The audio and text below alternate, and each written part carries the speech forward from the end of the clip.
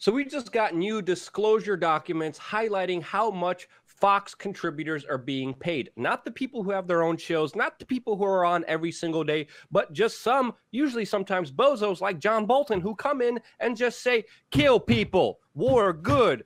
Those people are paid to the tune of almost $500,000. This is absolutely insane of how much Fox News pays these contributors. I mean, John Bolton is the most precarious one out of all of the people listed here, since he's getting paid so much. And there's so many details to get into this story. And I think even a bigger story about how the mainstream media will ultimately fail because of these insane budgets and insane amount of money that they go through for just absolutely no reason. Like, why have John Bolton on? Why even pay him to spew his propaganda? I don't get this, Jason. I don't understand this at all.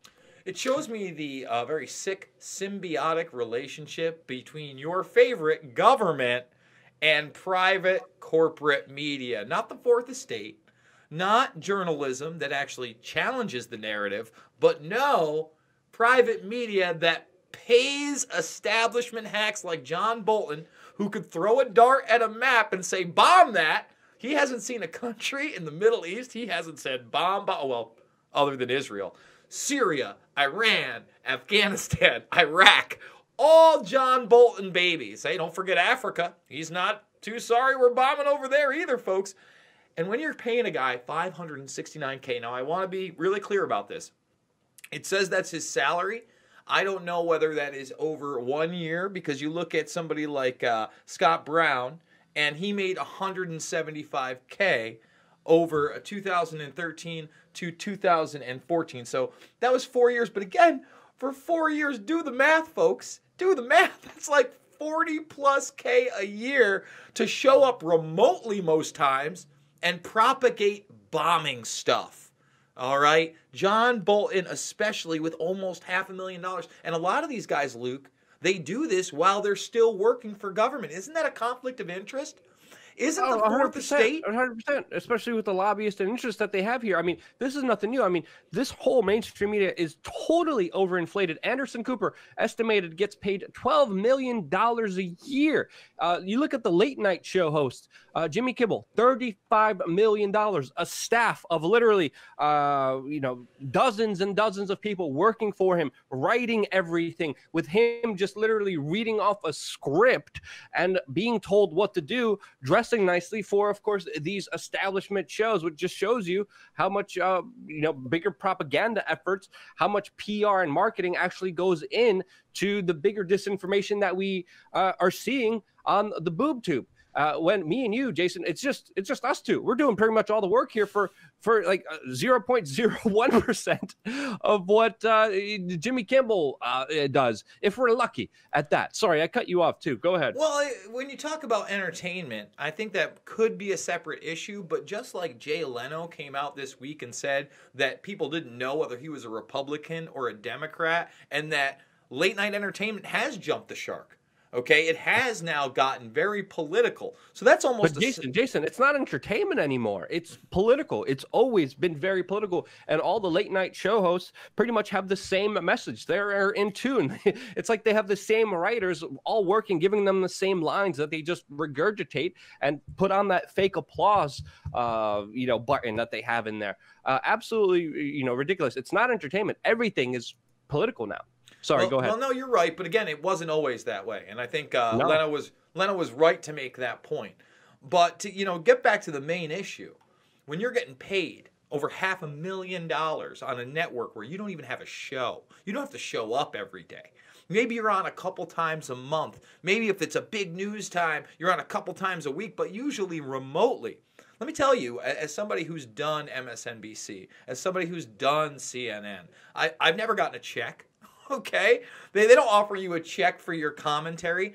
Guys like me who are challenging the narrative, that are talking about CIA raids in North Korea while our mainstream establishment is completely silent, they're not paying me to be a contributor. I'm lucky to get on and combat their propaganda. So when you see people like John Bolton, who have, throughout many administrations now, proposed war, gotten their policies through, and been close to administrations. I mean, it doesn't get much more than the National Security Advisor. Is anybody frothing at the mouth like me to get him out of this swamp-infested administration that Trump has given us? Get Rand Paul in there if you're really serious about getting out of war. Not this guy. Let him go work for Fox News full-time. That's fine with me. But, you know, another person, Luke, that they talked about possibly replacing Mattis at some time was Jack Keane. What's Jack Keane? He's another war propaganda master that is a contributor being paid by Fox News. And you know what? I'm not here just to attack Fox News. They have these contributors over at MSNBC. They have these contributors over at CNN. They all have their own little flavors. You know, Scaramucci is of the Trump flavor. And if you looked at what CNN does, people like Van Jones is more of the progressive flavor.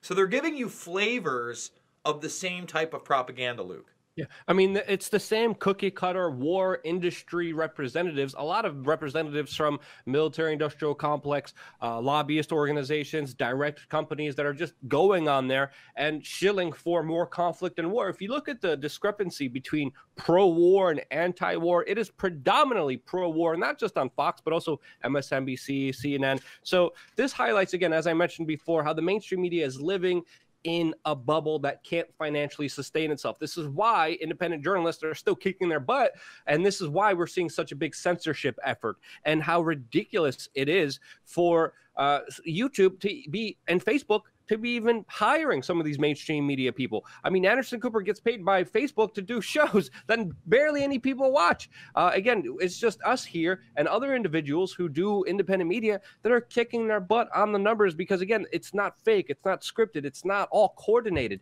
So it just shows you how much of a big economic bubble the mainstream media is. And number two, how backwards society is. John Bolton has caused so much human suffering in this world with his direct policies that he invoked that were based on lies, that were sold to the American people as truth, that led to a lot of people suffering, a lot of people being in misery. And let's just be honest here. If we had a real, society wasn't backwards, John Bolton would be in jail, not getting paid almost $500,000 just to speak more bullcrap and lies to the American people to push, of course, the services of the military-industrial complex. It's that simple. That's my take on it. I don't know if I have anything else to say about this, Jason. What about I got you? something to hammer the point home. Now, if you look to the left, U.S. launches missiles into Syria. Now, this guy right here is just the former deputy assistant, Seb Gorka, for 3 weeks' work promoting missile strikes on Syria. He made, and this is the bottom of the barrel, Luke. Again, doesn't have his own show, can show up to a green screen remotely. You know, they usually have a couple in major cities. You know this. You go to New York City somewhere. You go to Albany somewhere in New York. They have them. $4,320, 3 weeks' work. I guarantee that wasn't 7 days a week. It wasn't 5 days a week. It's probably like a couple days a week to say, those Syrians are dangerous.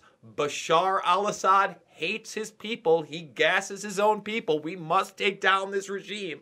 And he's paid very handsomely for his propaganda. This is a huge problem. Look at some of the other numbers down here. Former Deputy National Security Advisor K.T. McFarland earned $63,518 while working for the network from 2010 to 2017. Again, that may seem like not a lot, but that's like probably, a little less than 10 grand a year to show up every once in a while and say, bomb this, bomb that. There's not many people that are taking a non-war approach over at Fox News. I mean, other than Tucker Carlson, who has his own show, and I disagree with him a lot, not seeing a lot of anti-war stuff over there, Luke.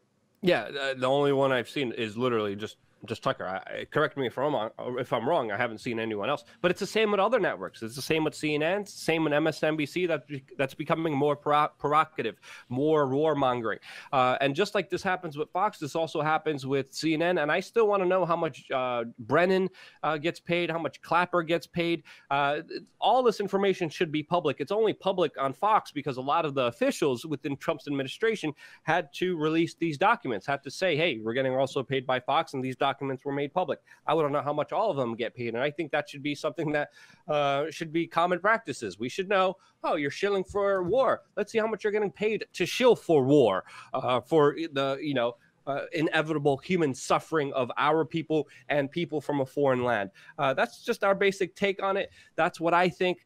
Jason, thanks for bringing the story to my attention. What do you guys think? Let us know in the comment section below. And yet, again, just remember, we're pretty much sponsored by your donations. We don't have $500,000. That's not even our yearly budget. That's not even close to our yearly budget. We're working with literally nickels and dimes here, trying our best to give you the most important information of the day. 4 videos a day now, 1 on our main channel, 3 on our backup channel. Subscribe, stay tuned, and don't forget to be a part of independent media by going to wearechange.org/donate, because without you, we wouldn't be here. And that's why I love you guys. Thank you again so much for watching. Stay tuned for more here on youtube.com/wearechange.